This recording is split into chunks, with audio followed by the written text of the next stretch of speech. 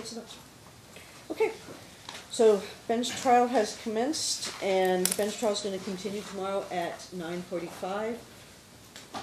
And the one thing I'm going to tell you, which is the same thing I told you before, is, as you know, we're doing courtroom swapping with Judge Johnson so that each of our respective trials can get done. I'm anticipating that your trial is going to be here, and since you don't really have anything you need, but if you see a sign on the door, it may say go to 15D, okay? So if we're here for now, I understand that you will be here for now unless she requests that for some reason she needs this courtroom tomorrow morning, then I would think it would be appropriate, since it's the three of you, right, you wouldn't mind going to 15D to accommodate her trial that's already got exhibits and everything sitting here in this courtroom? Sure.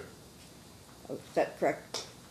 I won't inconvenience you if it's not. No, so are we coming here? You're coming here. Okay. Unless either A, you get a phone call from this department that says please go to 15D, or when you get here tomorrow you see a sign that says please go to 15D. Got it. But I don't presume that that's going to happen, because I think her trial is not also going to start until 1 o'clock, but once again, trying to just be courteous to another one of my colleagues that, okay? I do appreciate it. So here, 12B, 9:45, continuation of trial. Thank you so very much.